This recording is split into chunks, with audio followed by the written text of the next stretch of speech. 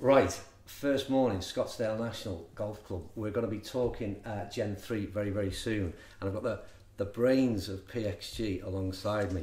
Brad Schweigert, have I got that name right? That's correct. Yeah, I've done my best. And Mike Nicolette. Correct.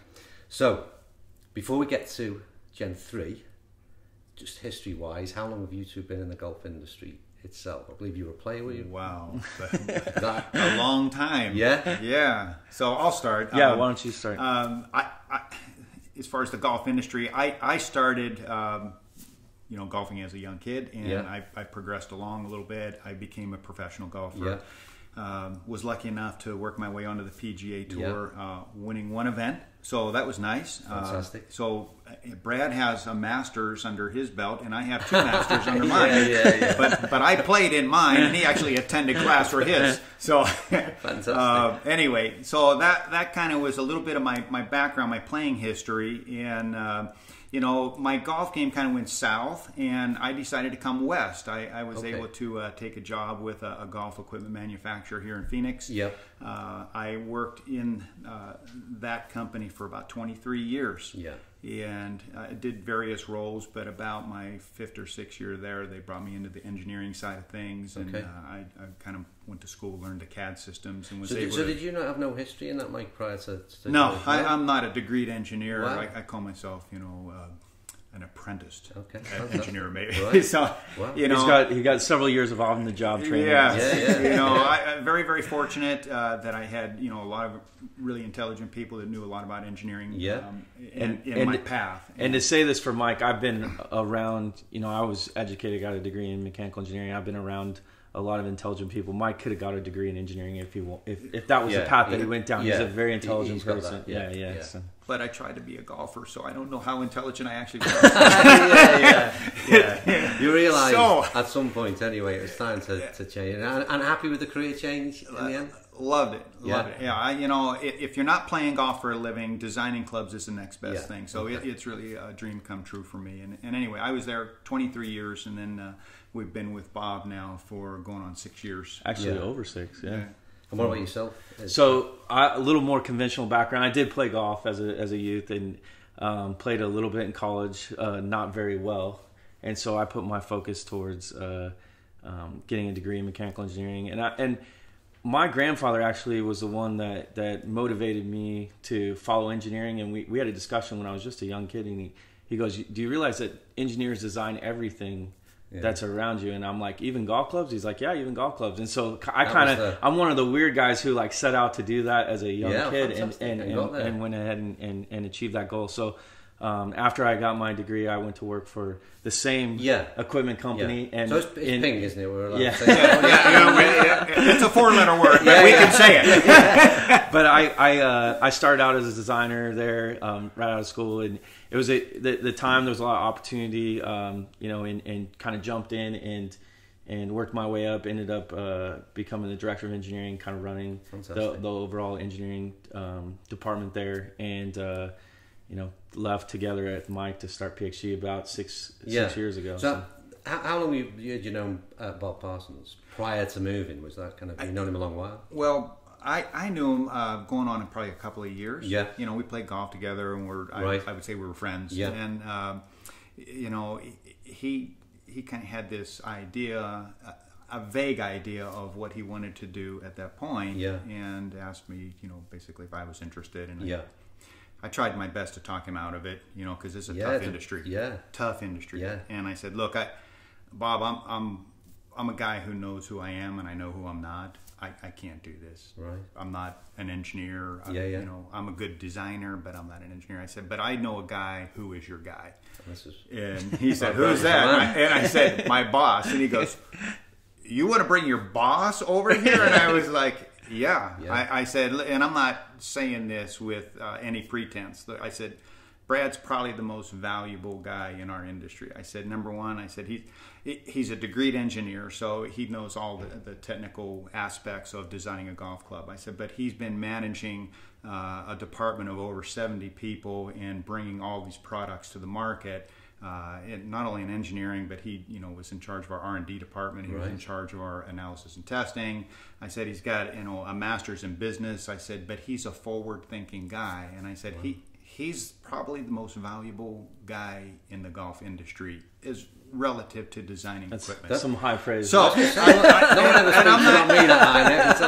not saying that because if Brad's not here, I'm going to say the same thing. You know, I've been around a lot of people and a lot of the guys that are at the high levels in different, companies, and they don't all bring to the table what Brad brings. Fantastic. So we were, high praise from high praise. So you meet Bob. He persuades you to come over. As I understand it, there's no time scale, there's no limitation on budget. Is that kind of the engineer's dream? Yeah, that was definitely one of the reasons that we decided to kind of take the opportunity. You know, when as Mike said, when he first met and talked with Bob, he actually tried to talk him out of it, and then Bob's a pretty persuasive guy. Didn't want to take no for an answer. And one of the things that attracted us was just the blue sky opportunity. The idea to build something from the ground up and do it in a way that was different than everybody else in the marketplace. We love golf and we loved what we're doing, and our former company was a great company, but we, like many of the current manufacturers that exist, it became a little bit of a repetitive story. It's like, hey, there's you have a launch, when the launch is, and you kind of back everything out from a schedule standpoint. You target it from a marketing standpoint where you want to position the product, so you have very stringent cost targets and all that stuff, and so you're entering everything within very stringent constraints, and the idea that Bob kind of put to us is like, what if you had no constraints, there was no time limits, we just really worked on trying to create the very best possible product we could. We figured out what it costs, and then we decide how much we're going to charge for it. So it's a very different strategy, and to this day it's still the way we operate. It's we don't have. In my old life, I used to be on a committee that would set like what we call a 5-year product plan, and we'd set all that stuff. Now we don't really have any of that. We just are developing concepts and ideas and trying to develop it. And when we get them to a point that we think they're ready to take into a commercial product, then we put a little bit of planning into it and try to bring it to market. And one of the things I would like to say though too is, the idea of no time constraints doesn't mean that we're just, not working. In fact, we work our tail off. We're going as fast as we possibly can. The idea, but the thing is like when it's we're not going to bring something to market that's not ready. So it's good to hear from a consumer's perspective, isn't it? They want to see rather than just putting product on the shelf. It's something when change happens, and we'll talk about Gen 3. And that's something that we're really proud in the Gen 3. I mean, I think Mike and I are both very proud of our accomplishments that we've done with PXG so far. The technology that we've introduced has really changed the marketplace, and it wasn't just our ideas either. Bob had a big play in what we came up with. In fact, if you go back to the beginning of our very first iron, he was the one that set a lot of the concept, or a lot of the strategic direction on what we were trying to achieve with that design. He gave us some guidelines. He's like, I want something that looks like a blade, but is more forgiving than a cavity back. It goes longer than everything else that's on the marketplace. Feels better than anything I ever hit before. Looks amazing, distinctive, sexy. All these things. And so that I always tell people all the time, if he just said, "Hey, just go design the best club you can," I don't know if we would have ended up where we were. It was because of his vision of like what he thought would make a really good golf club that definitely had a role in what we tried to do. And so, last question on sort of your history with the company. So 5 years ago, 6 years ago, first day in the office. List of priorities, and where did it all start? What was the first point of start? I just kind of told the story. He goes, look, I want you guys to focus on irons first, right? And he goes, this is what I would like to see in an iron, and he kind of listed off those things that I already talked about. He wanted it to look like a blade. He had always played blades, but he loved the look of them. He loved the feel of them, but like many of us, he needed a bit more forgiveness. So he goes, I want something that looks like a blade, but is more forgiving than a cavity back. Yeah, and I went, whoa, Bob, hang on a minute. I said, those are polar opposites, what you just said, right? And he goes, your job, brother, not mine. So we left the room, and I remember walking out of the room, and I told Mike, I'm like, well, if we're going to make it look like a blade, but be more forgiving than a cavity back, we're going to have to make it hollow, because we got to get the mass out of the middle. Okay. And I go, but the problem is generally when you hollow stuff out, it feels bad, and he wants it to feel better than everything else. So that's going to be the challenge, right? It's like, how do we make it how do we make it achieve all those things, a distance product, very forgiving, and still feel amazing. And so, with our Gen 1 product, that's what we were focused on initially. It was like, hey, we hollowed it out. We got some pretty good performance, but it didn't feel very good. And so that was like the initial, how do we make this feel better? And we came up with filling the cavity with TPE material all the way up, so it's like under compression, and it created a very unique feel. I mean, all it took was one shot, and it felt completely different than anything else you ever hit before. And so that's what put us on the map as we progressed, and we came out with Gen 2. We did all kinds of research and many prototypes to try to figure out how do we make it better. And we did a lot of focus with materials on the outside of the club, structure, design, and we didn't find a lot of fruit. And so what we realized is that some of the performance gains that we're going to get, we had to focus on the inside of the club. And so we changed it in Gen 2. We came out with our Core 2 material, which was an improvement.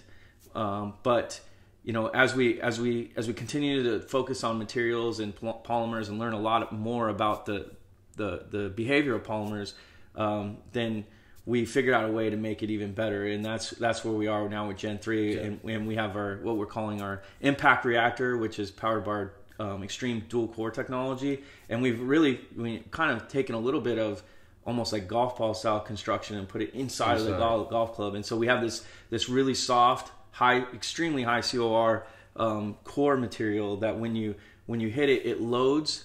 And it instead of absorbing or taking away energy, it acts more like a super ball, and it just stores and then rebounds that energy back in the golf ball. But it allows the face to move a bit more. Our face is 58 thousandths. It's an extremely thin face, and we've also added a cutout around the perimeter of the face geometry to really activate the face. So we get this whole system to load and store that potential energy and then rebound it back into the golf ball. Mm-hmm. And so in order to support that structure, we actually have a secondary layer of material that's a little bit stronger material that's on the outside directly behind the face. And so all the materials work together to provide the strength that we need, along with the flex and the potential energy rebound back into the golf ball. And the thinner the face, again, is just the thinner the face, the more sort of flexibility. That's you got to be able to store the energy and then rebound it back into the golf ball. So. And we've got that in Gen 3 in abundance, have we? Yeah, so we got a little bit. Mike,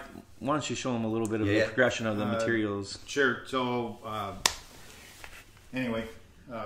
So this is our TPE material. This was Gen 1 material, and again, the main idea here was to try to dampen vibration in the club head. So we found a material that really, dampens vibration. And if you drop it, you can see that there's really not much rebound in that material. So the material itself is absorbing the energy, but it's also absorbing the sound, and it gave us a really unique feel. When we went to Gen 2, we started to look to get more ball speed, and we went with a different material that's a much higher COR. So if we drop this, you'll notice that it rebounds significantly higher, but also it has a firmer sound. Right? So now if we go to our Gen 3 material, this is an extremely high COR material, and you'll notice that very quiet and very good rebound. So if even showing the difference of those. So here's the difference of Gen 2, Gen 3. And that's what we're seeing when the ball comes off the face of the club. It's amazing the performance benefit that this gives us. Yeah, that's fantastic. And so and if you look at the cross section here, you can see what we were talking about with the dual core technology. So this material right here, this black material, is the material that Mike was just showing. And then we have our higher strength polymer material that sits in the front portion right there. So, and this works together to provide the strength that you need, along with the rebound velocity that you want. And how does that impact on sort of forgiveness across the club face? Obviously, we're trying to.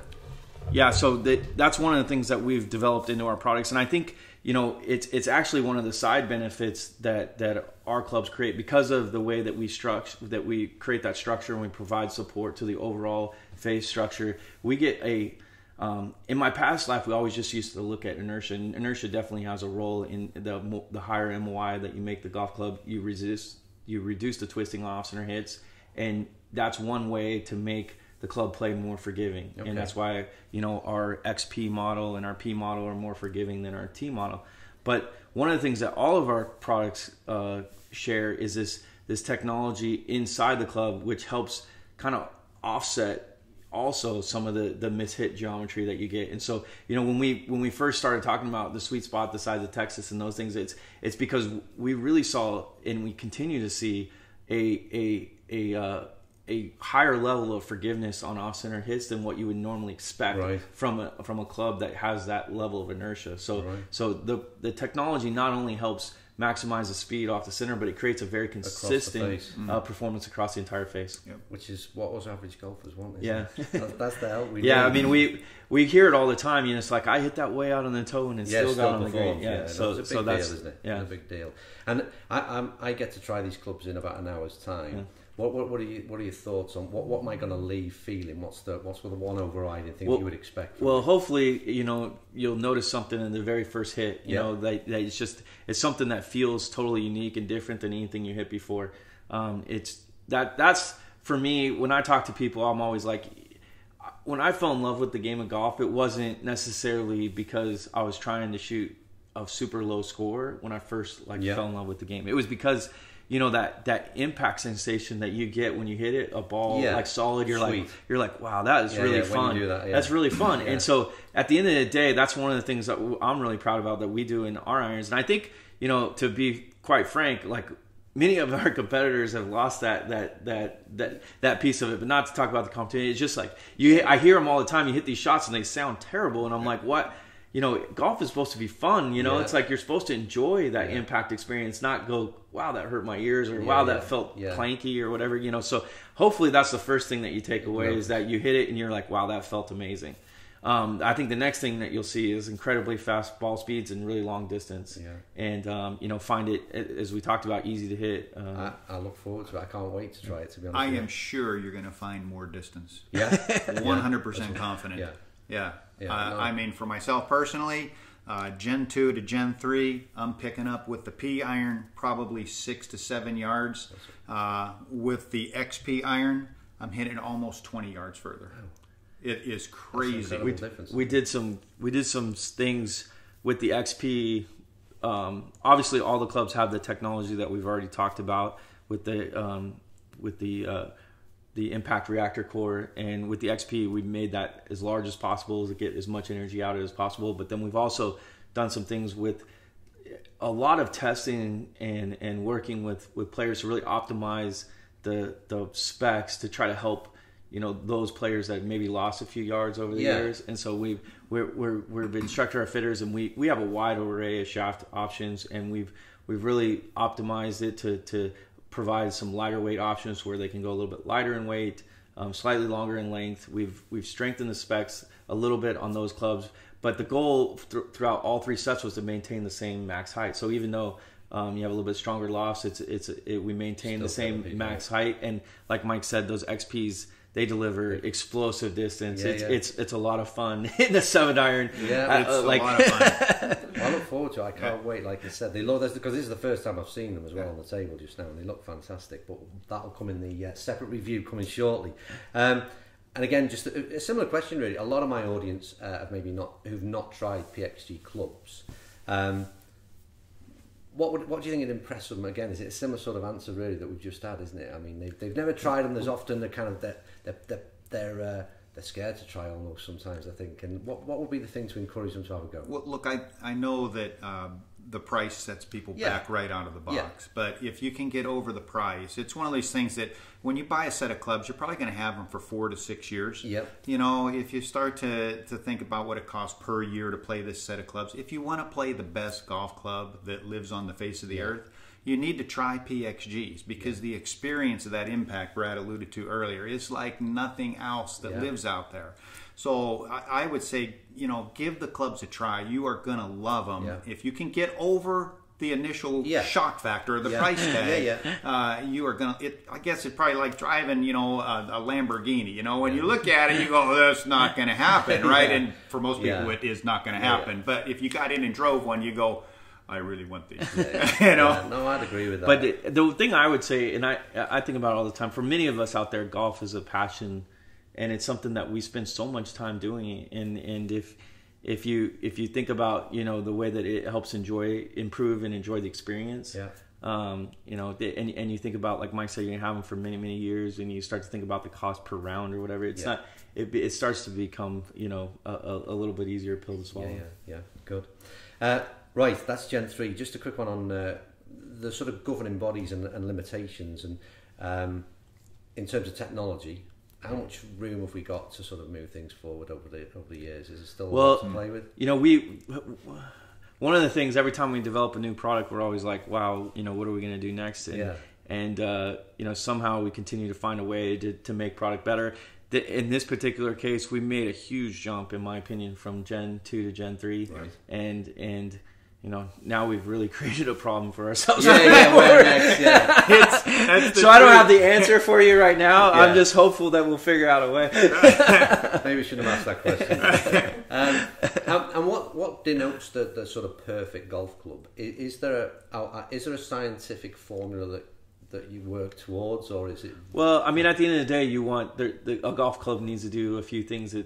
You know, assuming that you're playing by the rules. I mean, you could have a club where you could make any swing and the shot came up, or that's not really golf. You know, golf requires some level of skill. So if we're going to say we're going to abide by the traditions of golf, and that, you know, you have to, we're trying to make it a little bit easier, but you still have to have some level of skill to play it. So that with that kind of parameter, I would say you want a club that feels amazing and gives you the most amount of distance as possible and the greatest amount of forgiveness as possible. And you know, that's what you know that. Let me sum it up for you guys. Yeah, let me show you. Yeah, PXG.